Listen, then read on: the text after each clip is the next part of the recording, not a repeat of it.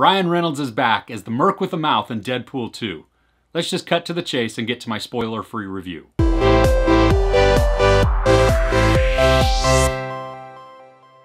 Ryan Reynolds reprises his role as Wade Wilson, or his alter ego, Deadpool. In this one, he's more of a team player.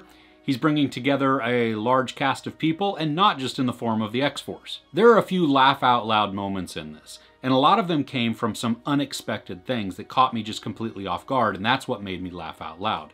But really, it's kind of more of the same from the first film, except it feels forced. A lot of the jokes fall flat. They just feel like they were shoved in there and trying to make us laugh, and as a result, we don't. I didn't feel it was nearly as funny as its predecessor. I thought the original Deadpool was very witty, original, and hilarious. There are some good X-Men jokes in there, but I think most of them were put in the trailer, so we've seen a lot of the jokes that they put into the movie already. I wish they would have saved more back for the film. Josh Brolin was good as Cable. He's a time-traveling baddie with some really cool tech.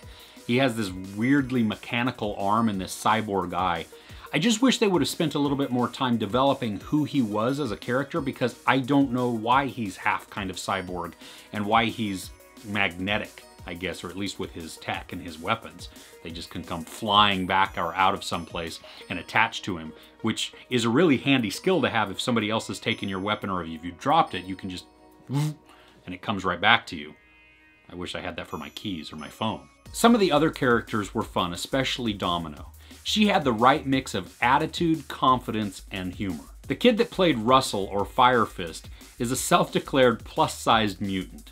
And he was standout as well, because he's this brooding teenager who has just this grudge and this chip on his shoulder.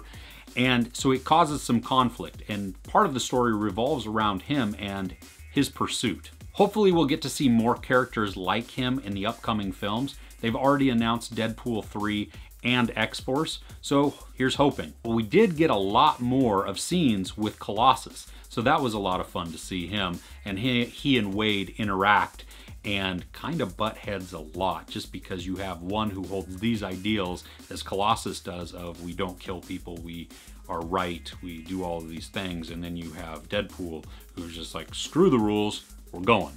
And so they butt heads a little bit, and that's fun to watch. The action was well done with a lot of great fight scenes. The choreography was on point and looked really realistic, even for a superhero movie. As I said, I felt some of the jokes just fell flat and felt forced.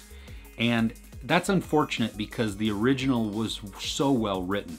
It was just the standout performance, especially with the fourth wall breaking. I mean, Ryan Reynolds as Deadpool really brought us into the film in the first one.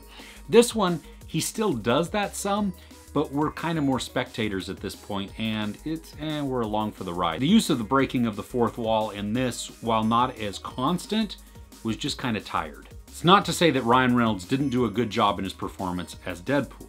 I think his acting was solid, it was just the writing that let him down. Some scenes were drawn out to be absurd or ridiculous in the hopes that it would lead to humor. Unfortunately, they just kind of got annoying and they weren't funny at all. There was a scene that was written pretty much for a raunchy sight gag, and it just ended flat. It wasn't very funny, and I think that they could have done a better job in moving that plot point forward and have it more entertaining. To quote Deadpool, lazy writing. I didn't really feel drawn into the overall story arc or even feel very invested in the film. Overall, I felt Deadpool 2 was a weaker film than the first. It just didn't deliver in the way that I had hoped it would or that I expected, especially coming off such a strong first movie. As my oldest son said, they captured lightning in a bottle with the first film, and it's really hard to replicate that in the sequel. Now, as I said, they've already announced Deadpool 3 and X-Force, and I'm really excited to see what they do in the X-Force. On a side note, while there were some laugh-out-loud scenes, the end credits were by far the funniest. I almost snorted when I laughed during those. So make sure that you stick around through the end credits, because it's worth it. Now, there is a ton of profanity and violence in this. There is a lot of crude and sexual language, and some brief CGI nudity, so you need to be aware going in.